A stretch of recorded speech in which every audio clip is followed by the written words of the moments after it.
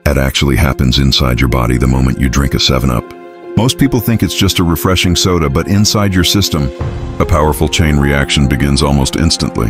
The second that cold, fizzy sip hits your tongue, taste receptors fire signals straight to your brain, lighting up the reward center and releasing a quick burst of pleasure. As you swallow, carbonation rushes into your stomach, exploding into tiny bubbles that activate acids and digestive enzymes.